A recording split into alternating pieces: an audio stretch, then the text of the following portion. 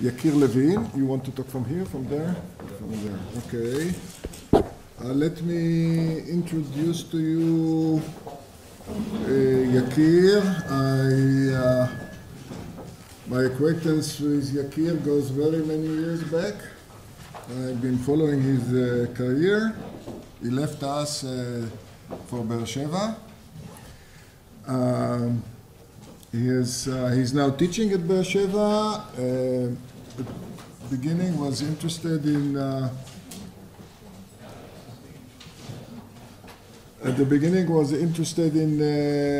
obscure questions or like transcendental arguments, but now, if I understand correctly, he's more interested in what is called early modern philosophy.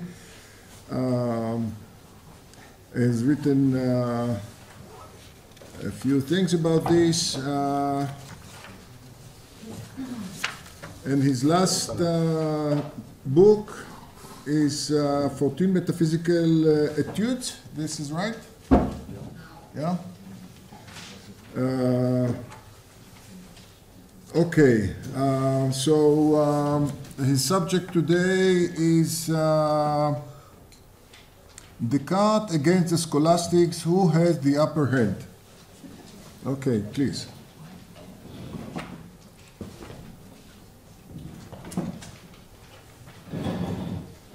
Okay, do you hear me? Can you hear me? The scholastic neo-Aristotelian notion of substance is a complicated and highly nuanced notion which has many specific versions. In his sharp criticism of this notion, however, Descartes does not get into the fine details, nor does he relate to its different versions. As he writes to Mersenne,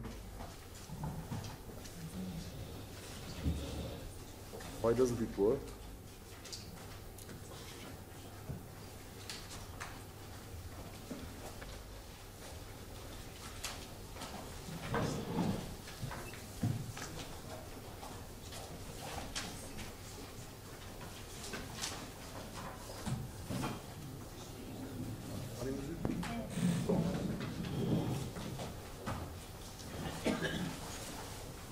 Okay, as he writes to Mersenne, I do not think that the diversity of the opinions of the scholastics makes the philosophy difficult to refute. It is easy to overturn the foundations on which they all agree, and once that has been done, all the disagreements over detail will seem foolish. Indeed, at the core of his rejection of the scholastic notion lies his deep dissatisfaction with a specific explanatory framework which goes hand in hand with all versions of this notion. According to this explanatory framework, as the Cambrian fathers put it, each and every natural thing must have an inherent and primitive feature, substantial form, from which it is formed, by which degrees of eminence and perfection in physical compositions are determined, on which all propagation of things depends, in which the marks and character of each thing are stamped, from which its individual and particular behaviors arise, and finally, which distinguishes and adorns the remarkable theater of this world with its variety and wonderful beauty. Determining the essential properties of natural things, the range of accidental properties they can have, and their characteristic behavior, substantial forms explain why things are as they are and why they behave as they do. However, being primitive, the substantial forms do not provide an explanation of how they yield the features and behaviors of natural things. Indeed, leaving the manner of functioning of substantial forms as a brute fact, the scholastic explanatory framework is teleological insofar as it refers to inclination to ends, which substantial forms ground. In the words of Aquinas, an inclination to an end follows from the form because everything, insofar as it is in actuality, acts and aims at that which is appropriate for it in accordance with its form. Another quotation, every form has some inclination that follows from it. Fire, for example, is inclined by its form toward a higher place and toward generating that which is like it. Therefore, a natural inclination, which is called natural appetite, follows from this natural form. An agent moves only from the intention for an end. For if an agent were not determined to some effect, it would no more do one thing than another. So for it to produce a determinate effect, it is necessary that it be determined to something certain, which has the character of an end. Descartes' main objection to the scholastic explanatory framework relates to the primitiveness of the substantial forms, due to which they explain, as he says, that which is obscure through that which is more obscure. But declaring in this way the unknown by what is unknown, to use Boyle's similar formulation, is to tell nothing, as Newton put it, or not to explain anything in Descartes' own phrasing. For referring once again to Boyle, to explicate a phenomenon, it is not enough to ascribe it to one general efficient cause, but we must intelligibly show the particular manner how that general cause produces the proposed effect. We must, in Leibniz's words, take the trouble to examine its manner of operation. Otherwise, it would be as if we were content to say that the clock has the quality of clockness derived from its substantial form, without considering in what all this consists. That would be sufficient for the person who buys the clock, provided that it turns over its curve to another. For this very reason, Descartes makes clear in his exchange with Franz Burmann, as Descartes makes clear in his exchange with Franz Burmann, the teleological aspect of scholastic explanation is explanatorily vacuous. This rule, that we must never argue from ends, should be carefully heeded, for the knowledge of a thing's purpose never leads us to knowledge of the thing itself. Its nature remains just as obscure to us. Indeed, this constant practice of arguing from ends is Aristotle's greatest fault. A genuine explanation must be in terms of how the explanans brings about the explanandum. Merely referring to inclinations of objects to behave in one way or another, as the scholastics do, is nothing but to redescribe the behavior to be explained, which is the gist of Moliere's famous ridicule of the foolish doctor in Le Malade Imaginaire. To say that opium produces sleep because of its dormitive power, or its inclination to produce sleep when taken, is nothing more than to say that it causes sleep when taken. As Hobbes poignantly put it, scholastics said that bodies descended because they were heavy. But if you ask what they mean by heaviness, they will define it to be an endeavor to go to the center of the earth. So that the cause why things sink downward is an endeavor to be below, which is as much as to say that bodies descend or ascend because they do.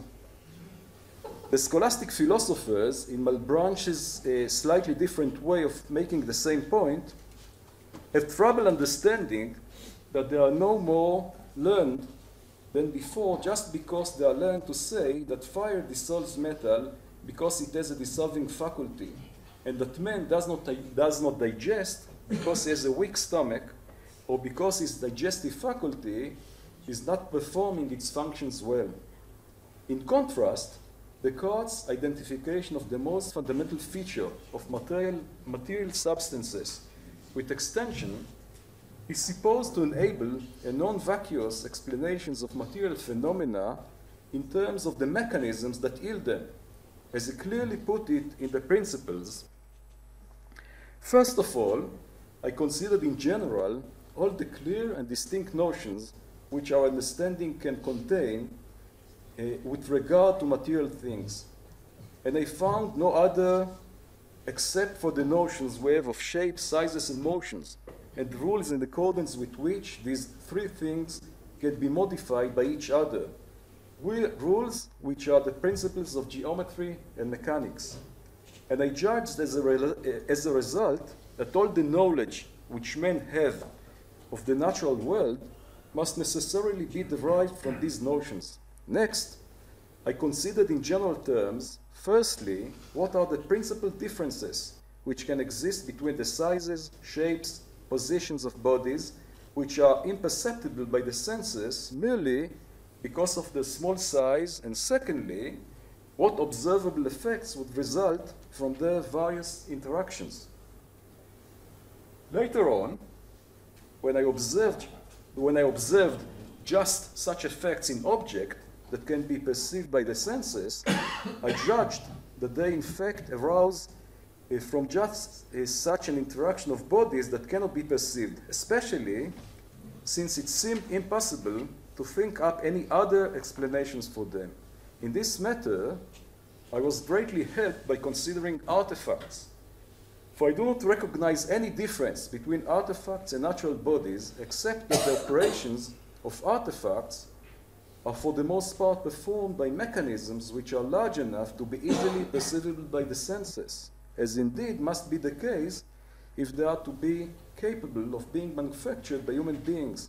The effects produced in nature, by contrast, almost always depend on structures which are so minute that they completely elude our senses. Moreover, mechanics is a division or special case of physics, and all the explanations belonging to the former also belong to the latter. So it is no less natural for a clock constructed with this or that set of wheels to tell the time that is for a tree which grew from this or that seed to produce the appropriate fruit. Men who are experienced in dealing with machinery can take a particular machine whose function they know, and by looking at some of its parts, easily form a conjecture about the design of the other parts which they cannot see.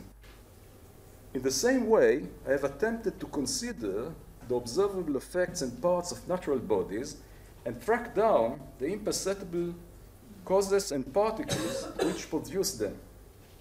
And this very same mechanistic perspective, Descartes applied not just to inanimate objects, but also to living organisms, including humans. I suppose the body to be nothing but a statue or machine made of earth, which God forms with the explicit intention of making it as much as possible like us.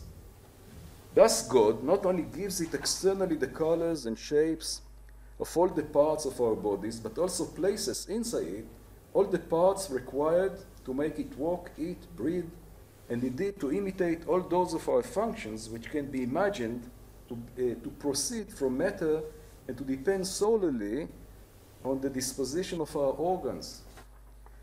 We see clocks, artificial fountains, mills, and other such machines, which, although only man-made, have the power to move of their own accord in many different ways. But I'm supposing this machine to be made by the hands of God, and so I think you may reasonably think it capable of greater variety of movements than I could possibly ascribe to it. Descartes then considered descriptions of the behavior of material system, which do not refer to the mechanisms responsible for this behavior, as explanatorily vacuous. However, such descriptions need not be explanatorily vacuous, provided that they refer to covering laws which enable to describe the state of the system at any given point in time, given its state at an earlier time. Unlike mere generalizations, covering laws are counterfactually supported. That is, their consequences are dependent on the antecedents, so that changes in the latter are reflected in changes in the former. Thus, a generalization such as that when the factory horns are sounded in Bristol, the workers at the factories in Manchester stop working is not a covering law. Had the factory horns in Bristol been out of order and sounded at some other time than they usually do, the workers in Manchester would still stop working at the same time as usual. In contrast, the generalization that any two bodies in the universe attract each other with a force that is directly proportional to the product of the masses and inversely proportional to the square of the distance between them, Newton's law of universal gravitation, is a covering law. Had the bodies at different masses, while the distances between them remain the same, the force with which they attract each other would have been different. Being counterfactually supporting, covering laws have two closely related features. First, unlike mere generalizations, they reflect non-arbitrary fundamental aspects of the systems they characterize, and in that sense are genuine scientific laws. Second, they allow reasoning about as yet unobserved basic features of these systems. That is, what features they would have given different conditions, what features they would have given different conditions, thereby being predictive of them. But these two features of covering laws endow descriptions that are based on such laws with an explanatory dimension. Subsuming states of affairs under genuine laws, descriptions of this type can both predict the occurrence of these states of affairs and provide an answer to the question of why they have occurred. Prediction and explanation here being two sides of the same coin. Indeed, this dual aspect of covering laws is at the core of the positivist deductive nomological model of explanation, virtually the received view of explanation in contemporary philosophy, according to which a phenomenon is explained by showing how a description of it can be derived from a set of covering laws and initial conditions. Thus, the position of mass, to take a classic example, at some future time, is explained on this model by way of deriving it from Newton's laws of motion, the Newtonian law of universal gravitation, and information about the mass of the sun, the mass of Mars, and the present position and velocity of each. Okay. The clear tendency of scholastic thinkers, which became the dominant approach amongst late scholastics, was to view the substantial forms as real powers. However, focusing a la Descartes on the explanatory implications of the notion of substantial forms and deploying the deductive nomological descriptive model of explanation, the DN model as I call it, the dispute between Descartes and the scholastics can be reconstructed in a way that, setting aside the metaphysical baggage of substantial forms, can shed new interesting light on this dispute. Thus, Descartes takes the scholastic model of explanation to be vacuous, since it is tantamount to a description of the phenomenon to be explained rather than to a mechanistic explanation of how this phenomena came about.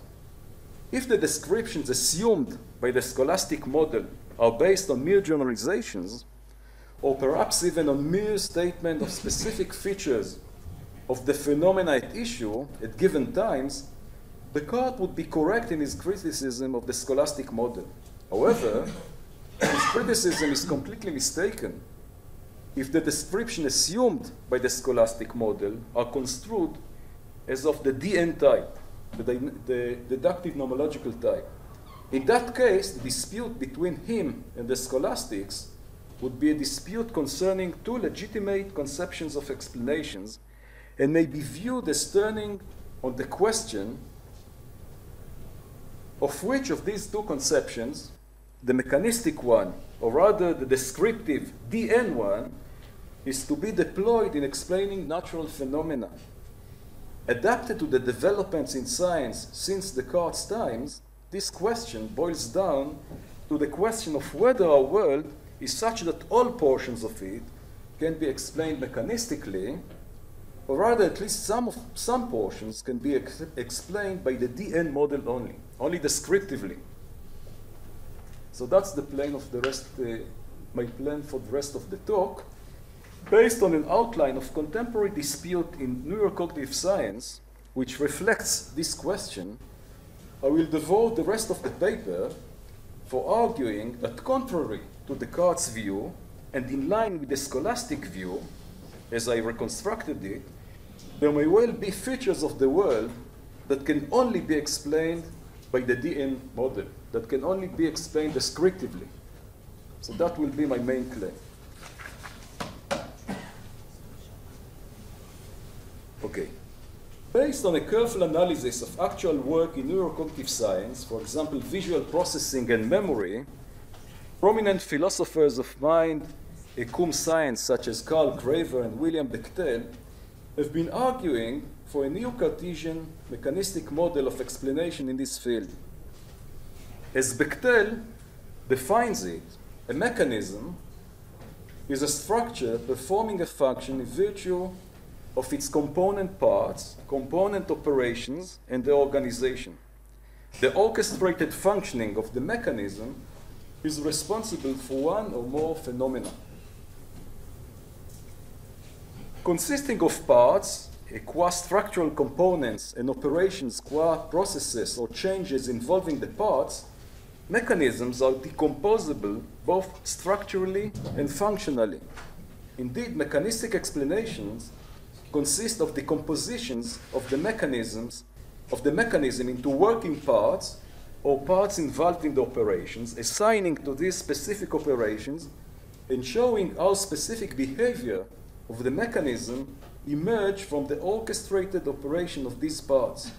Usually, such a mechanistic decomposition can be performed for each working part of the mechanism, and for the part of any such part, and so on and so forth, typically bottoming out in some lowest level mechanisms beneath which more detail is either superfluous or unavailable.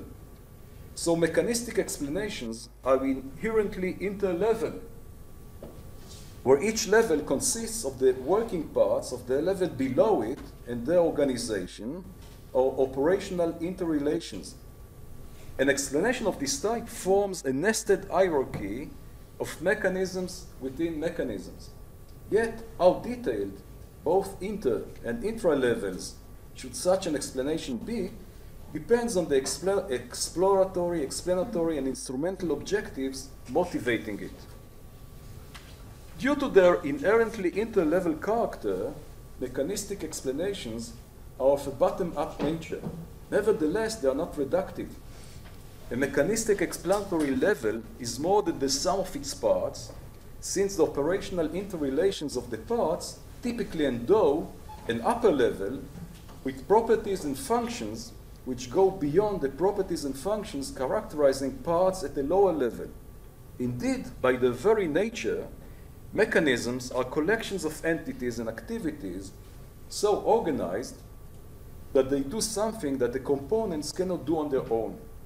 Moreover, not only are mechanistic explanations interlevel and non-reductive, but they may also be interdisciplinary or intertheoretic.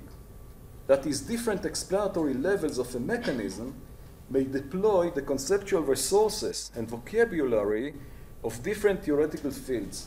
Thus, the widely studied long-term potentiation mechanism of synaptic strengthening reaches upward to the phenomena of learning and memory studied by experimental psychologists, as well as downward into the molecular mechanisms that underlie the electrophysiological and chemical properties of neurons. Indeed, sometimes in order to integrate different explanatory levels of a mechanism, a new theoretical cum conceptual framework has to be developed, as is attested by the development of organic chemistry, which was required in the 19th century in order to integrate chemistry with physiological or biological chemistry. It may well be the case that mechanistic explanations of mental capacities require such a theoretical cum conceptual breakthrough. Coming to speak of mechanistic explanations of mental capacities or of mental mechanisms, these have, according to Bechtel, two distinguishing features. First, they involve information processing, that is the manipulation of encoded information received, for example, from the environment. In upper levels of cognition, the encoding is of a symbolic nature, where the connection between the symbol and its content is arbitrary. It is also the case that symbols at this level may be either discrete, as is assumed by classic cognitive science, or distributed and overlapping, as is assumed by connectionist models of cognition. Relatedly, the manipulation of the symbols, according to the classic model, is sequential and best captured by the mathematical notion of universal Turing machine, the key notion of classic computation theory. In contrast, the manipulation of the symbols according to connectionist models is parallel and is captured by the mathematical notion of neural networks, the key notion of non-classic computation theory.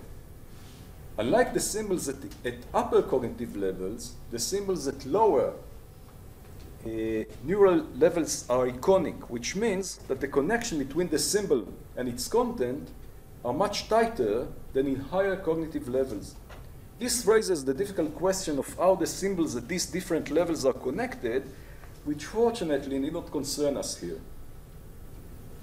The second distinguishing feature of mental mechanisms, according to Bechtel, is that they are active rather than merely responsive. This means, firstly, that the system they characterize are self-generating or self-producing, that is, organized in such a way that the constituent processes produce components necessary for the continuance of those same processes. But it also means, secondly, that these systems actively control the flow of matter and energy that keeps the system away from thermodynamic equilibrium.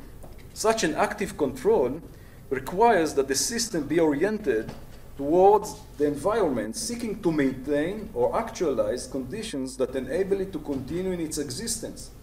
But, and this is the third aspect of the activity of mental mechanisms, an orientation of this sort toward the environment is a normative attitude, which endows the environment with meaning. It implicitly considers aspects of the environment as good or bad for the system. The second and third aspects mean that the system is adaptive, that is, selects courses of action appropriate for its normative goals. Adaptivity in this sense, however, is what cognition in a broad sense means. As biologist Umberto Maturana put it in a groundbreaking paper, a cognitive system is a system whose organization defines a domain of interactions in which it can act with relevance to the maintenance of itself. And the process of cognition is the actual acting or behaving in this domain. So activity in the sense assumed here, and cognition in the broad sense, defined by Maturana, go hand in hand together. Indeed, activity in this sense is the mark of living systems.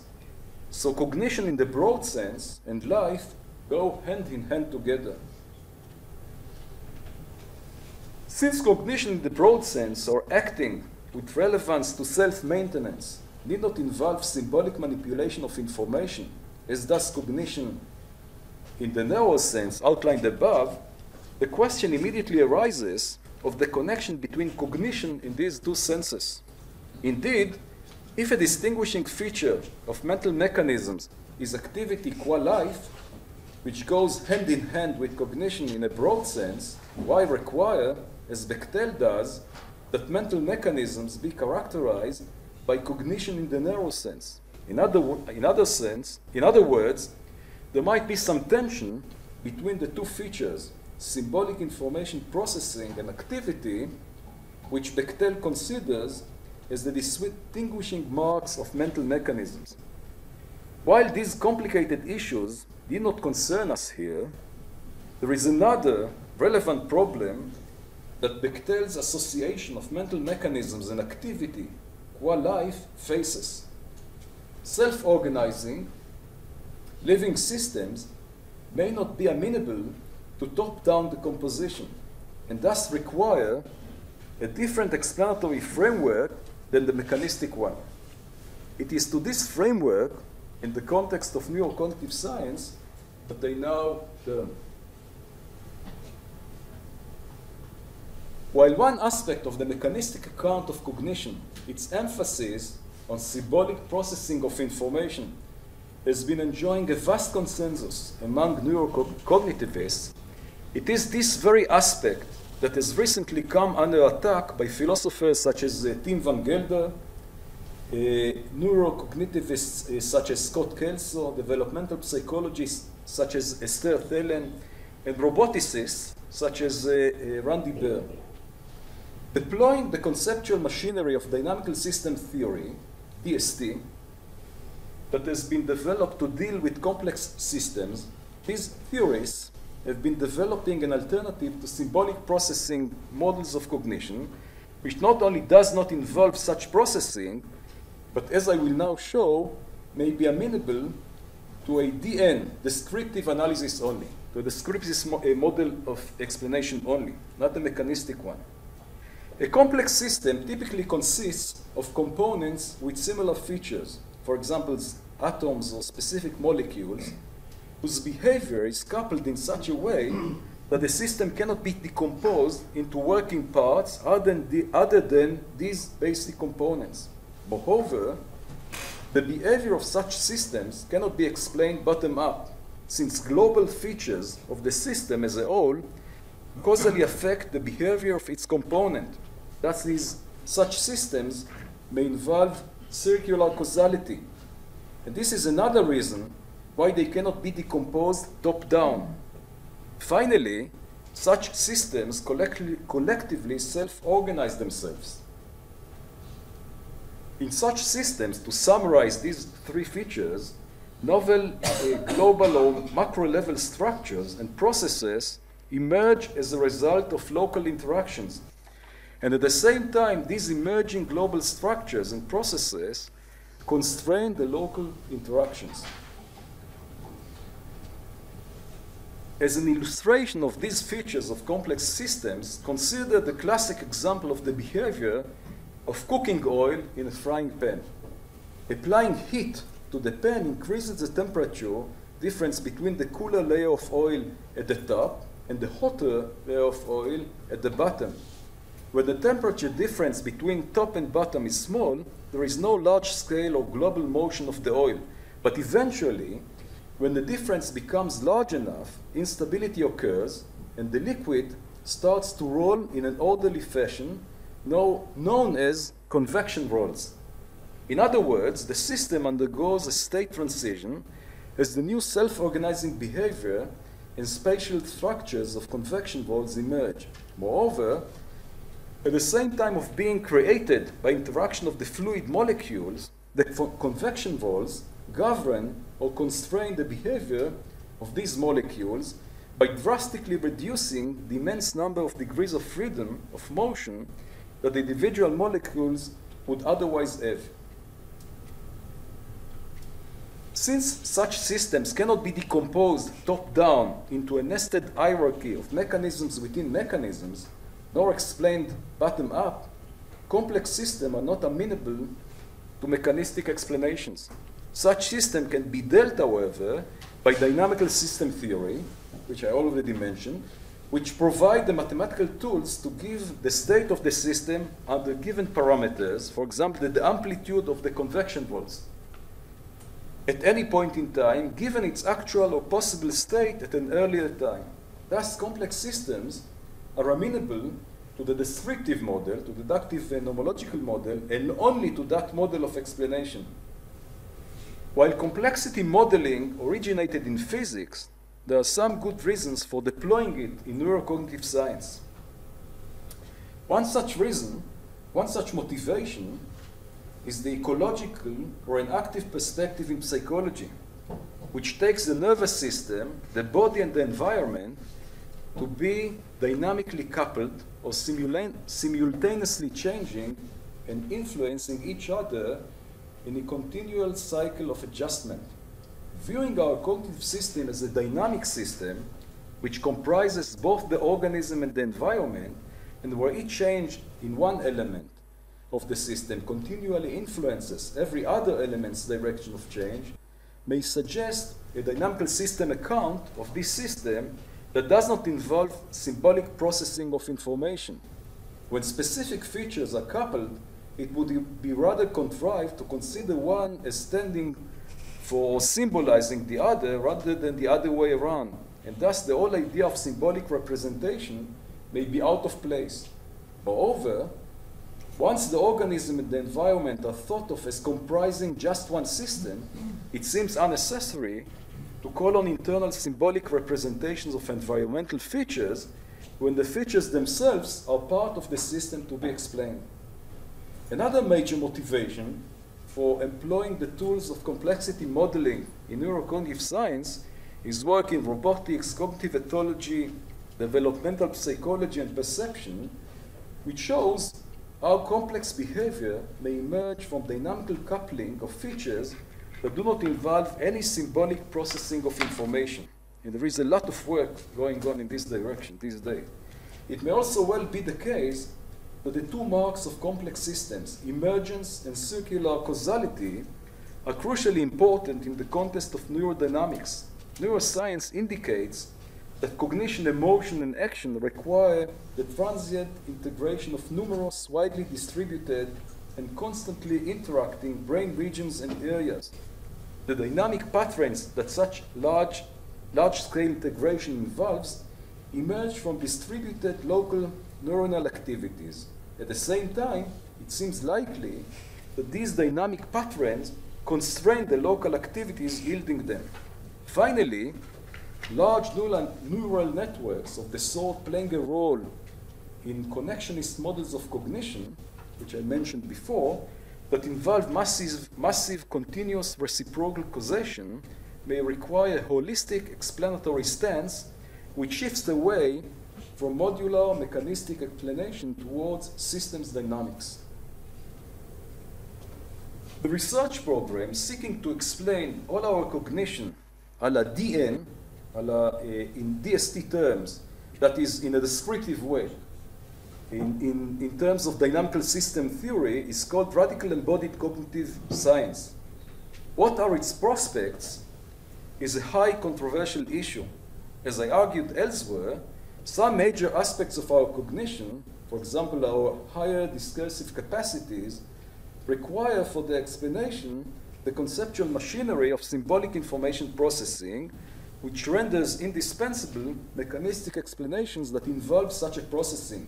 But even if so, and as attested by the work in developmental psychology and perception mentioned above, at least some of our cognition can be explained in dynamical system theory terms. Indeed, there may well be aspects of our cognition that can be explained only a la the deductive nomological model in dynamical system theory terms. As I reconstructed it, the dispute between Descartes and the Scholastics is a dispute between two explanatory stances. On the one hand, mechanistic, on the other hand, descriptive. As I argued, contrary to what Descartes and other early moderns posited, if properly construed, the scholastic descriptive stance is just as genuine and legitimate an explanatory stance as the Cartesian mechanistic stance. Thus, the dispute between Descartes and the Scholastics should be construed as a controversy concerning the question of whether all explanations should be mechanistic, as Descartes might have thought, or rather at least some of them can be descriptive only. In order to answer this question, I turn to a contemporary dispute in neurocognitive science between proponents of a mechanistic approach and proponents of a dynamical system theory descriptive approach, a dispute which reflects the controversy between Descartes and the Scholastics. As they claimed, while the mechanistic approach may be indeed indispensable for accounting for some central aspects of our cognition, there may well be other aspects for which the dynamical system theory descriptive approach may be more appropriate, and perhaps even the only appropriate approach. Insofar as this is the case, the scholastics have the upper end in their dispute with Descartes. Slightly paraphrasing what Leibniz said in one of his letters to Arnaud, Pacey Descartes, there may well be, indeed are, golden veins in the arid rocks of scholasticism.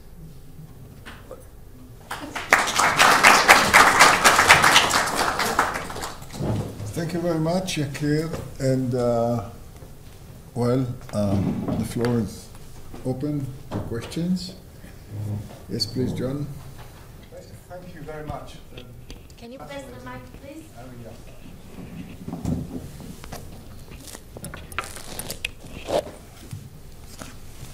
Thank you very much for a fascinating paper.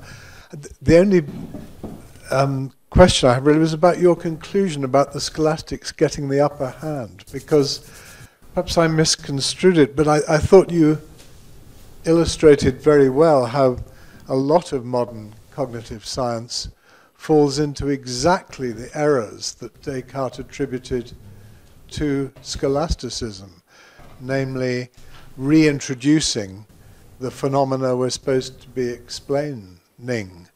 So that, for example, talk of mechanisms endowing the environment with meaning or having normative goals, as in the Bechtel stuff, would be exactly a case of that kind of circularity, which Descartes rightly, I think, said was suspect in the scholastics. And then even the dynamic system theory, as I understood it, but I'm rather ignorant about DST, but doesn't that involve a kind of concession of circularity in a way? So, as far as I understand, I mean, the dynamical system theory account is an account in non-mechanistic terms which only describe the development or the dynamics of the development of the system, and can give you a very accurate description of the development of different variables of the system that you consider as important or crucial or the more interesting, and to see the developmental dynamics, and given different initial conditions, and so I don't really see a circularity. I mean, it's a descriptive way of dealing with the system, and it's the only way to deal with specific systems in which you can't really decompose, for reasons that I mentioned in my talk. As I try to, I don't see circularity. Well, because if the features invoked in the theory are part of the system that was to be explained in the first place.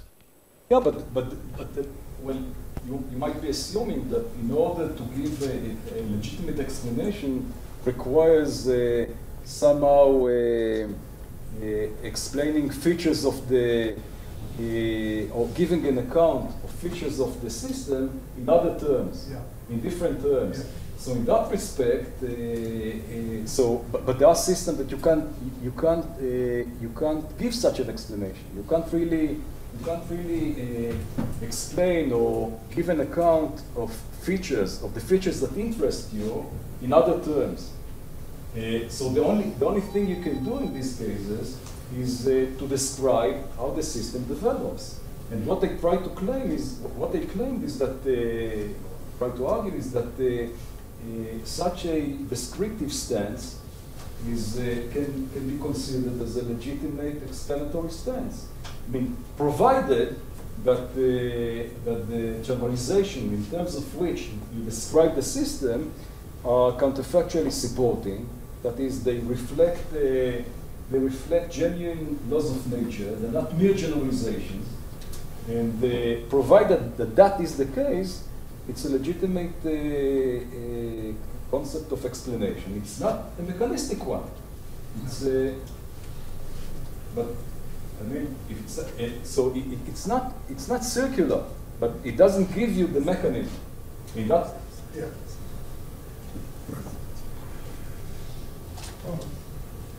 Emily, please. One of the things that struck me as you were... Where is the mic?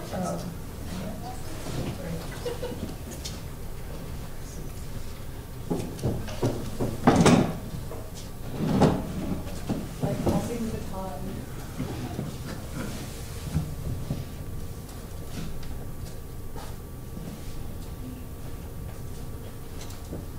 One of the things that struck me... It's up. Hit the button. Switch it, the button on.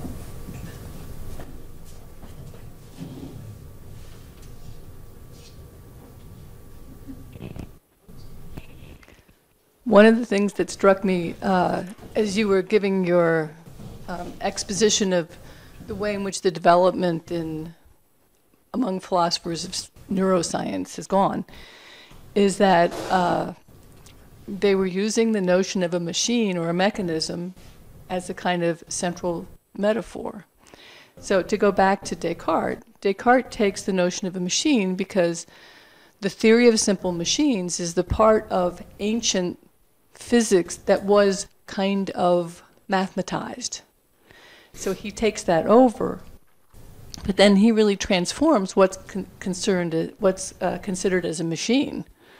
You know, he's surrounded by all kinds of machines around, 1650 that are rather novel inventions, and he invokes all of them, and he says, they're machines, they must have a... But in fact, the mathematical theory of those machines isn't really going to be developed for another 100 years, but it's a helpful metaphor. So I also had in mind Jean Starobinsky's wonderful book on reaction, the term reaction, and it's how it gets used first by chemistry and then by physiology, because it has a kind of scientific cachet. So I have the same feeling about the mechanism. When you look at mechanisms in biology, they really operate in a completely different way, or a very different way than mechanisms in physics, and they aren't really as predictable as they are in physics. Like look at the feedback system of a cell and an enzyme going in around in a cell. Well, that's the kind of system you were talking about, but you can't really tell where the enzyme's going to go next, right? Okay, well, 2 points. First of all, I agree that the notion of mechanism is a complicated notion, and that it went through some evolution, and there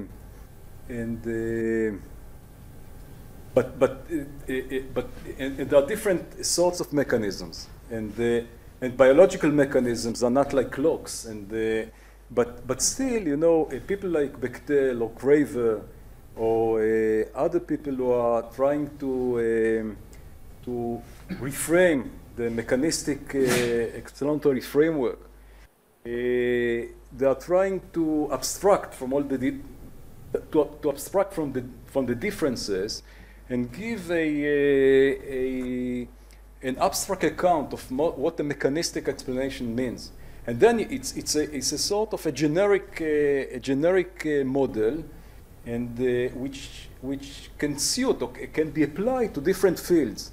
Now they are mainly doing it for biology and mainly for neurocognitive science, and which brings me to a second point.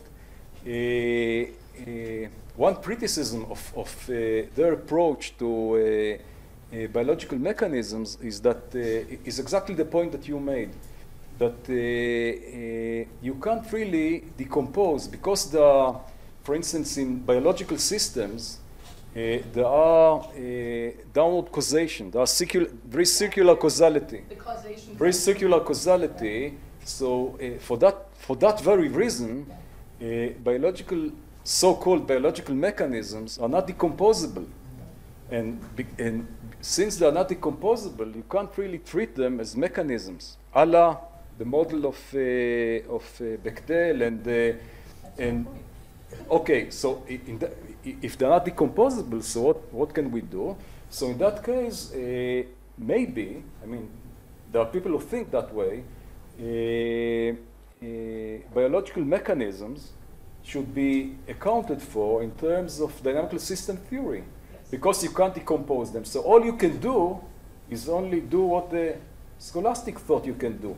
You can describe. But part of my point there would be, you can go a certain way to modeling them with a different kind of mathematics, but you can't really predict exactly what's going to happen next. And so the DN model, with its requirement of prediction, doesn't really apply.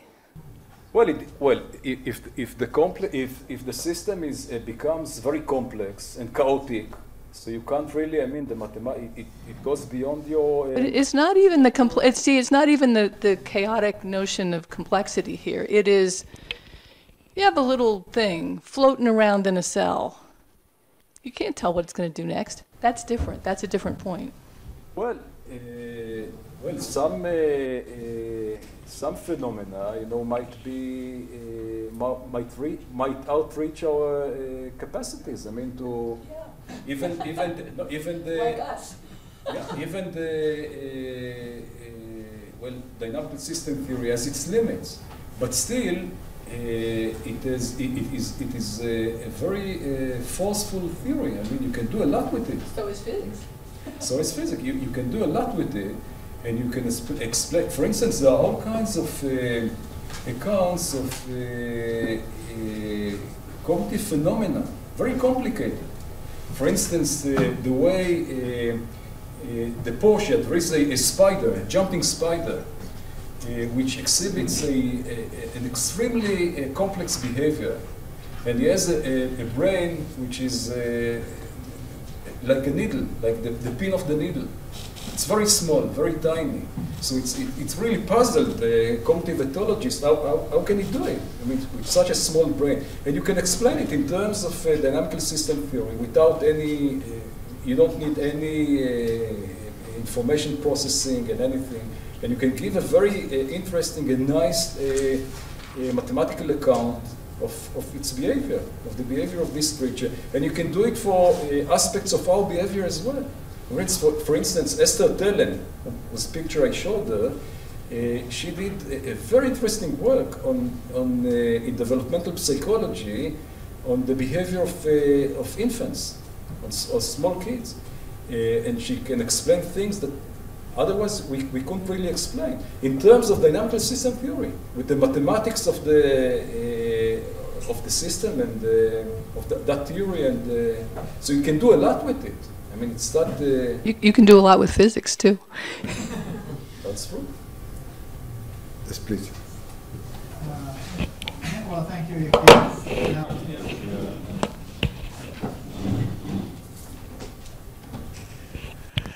Let me ask this. Your distinction between mechanistic explanation and explanations that are merely descriptive, as in dynamic system theory, rests on the notion of a counterfactual supporting generalization.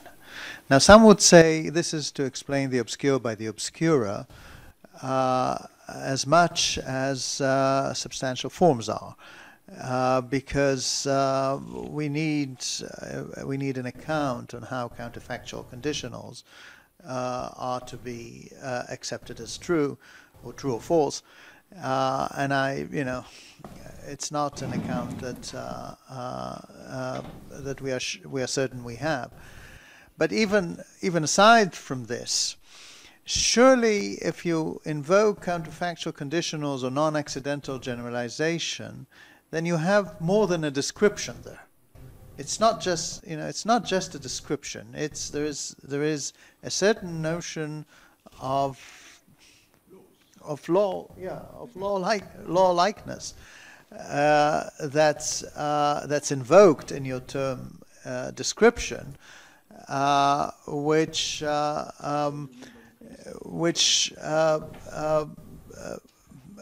needs an account, and in particular it needs an account to distinguish it from mechanistic explanations, which can also be subsumed under the DN model. Also, the positivists have believed that explanation by causes are to be subsumed under the DN. So the distinction remains not entirely clear. Okay. As to the account of counterfactuals, I'm assuming here, the standard account. There is the standard account of Louis Stolniker, which is highly developed. I mean, it might be controversial, but it's a highly developed account, and very sophisticated. And actually, I think that Louis himself, I mean, is really part of his motivation was to give an account of covering laws of nature, and he has a very sophisticated account. Now, as to your second point,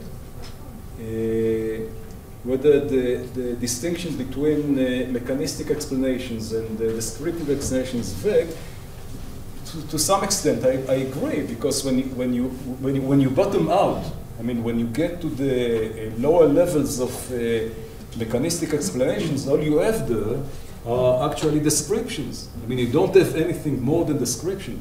The question is where you begin and when you start. I mean, if the descriptions, if you can decompose the system until you reach a basic level where all you can do is actually describe. So that's one sort of case, and the other case is that you can't really decompose. The explanation is at the top levels. You can't really go but top down. You can't really decompose the system, and so the difference is not.